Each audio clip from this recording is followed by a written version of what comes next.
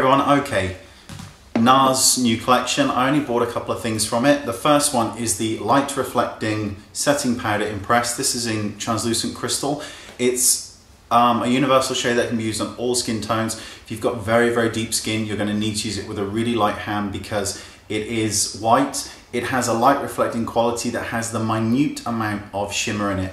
You can't really see it visible on the skin, but it does have some brightening effects, which is nice. It sets concealer very nicely and the T-zone area really nicely if you want to allow your skin to kind of show through. It's absolutely brilliant. It's a very strange texture. When you rub your finger on it, very little comes off, but when you rub a brush, you can actually see it come off and it's on the brush. So it's slightly strange, but very nice. The second one is the Nars blush in Seduction.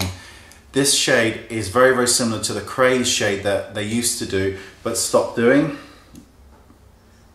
Now this shade, despite the editorial, I think is not one of those shades that you really want if you have very light skin, because it's just has too much brown in it and it's going to be a little bit of a problem. But if you've got medium tan, Mediterranean and deep skin, you'll find it absolutely excellent.